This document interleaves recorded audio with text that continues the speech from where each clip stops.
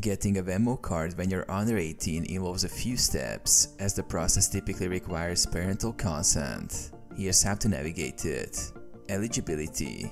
You must be at least 13 years old to create a Venmo account, but the Venmo debit card can only be issued if you are 18 or older. However, if you're under 18, you can still use the app with parental supervision. Involve a parent or guardian. Since you're under 18, ask a parent or guardian to assist you in the process. They will need to create their own Venmo account if they don't have one already.